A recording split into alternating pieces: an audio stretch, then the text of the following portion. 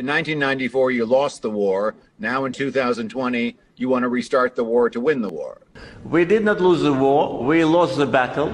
From the very moment of signing the trilateral ceasefire agreement between Armenia, Azerbaijan and Nagorno-Karabakh in May 1994, Azerbaijani high-ranking officials and the heads of state, Heydar Aliyev and Ilham Aliyev, were preparing their nation for war but never for peace. Some statements of military rhetoric and instigating hatred make it vivid and undeniable that throughout 26 years of the peace talks, they were preparing for a second Karabakh war, which was launched by Azerbaijan with a large-scale offensive early in the morning of September 27, 2020.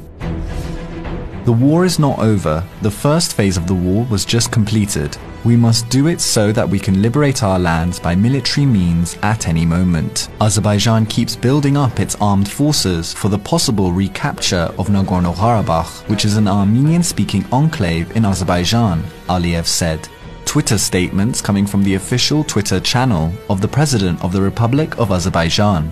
Armenia is a country of no value. It is actually a colony, an outpost run from abroad.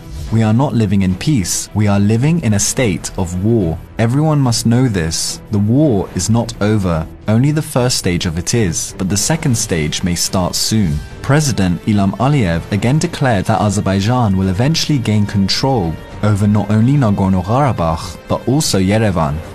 After that, we will return to our ancient lands, to Yerevan, Geyçay and Zangezur. These are our historic lands. The young generation must know that our lands are not confined to the territory of modern-day Azerbaijan. We must and we will return to those lands.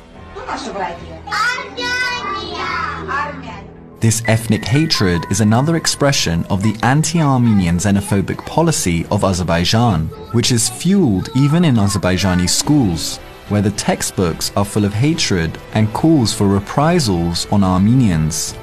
Ordu quruculuğu siyasetimizin prioritetidir. Bu təbiidir çünki biz müharibə şəraitində yaşayırıq. Müharibə hələ bitməyib. I said that if they do not leave our lands of their own free will, we will chase them away like dogs, and we are doing that. An anti-Armenian demonstration was held in Baku with the obvious encouragement and support of the government. Despite COVID-19 restrictions, thousands of Azerbaijanis came out into the streets, chanting death to Armenians.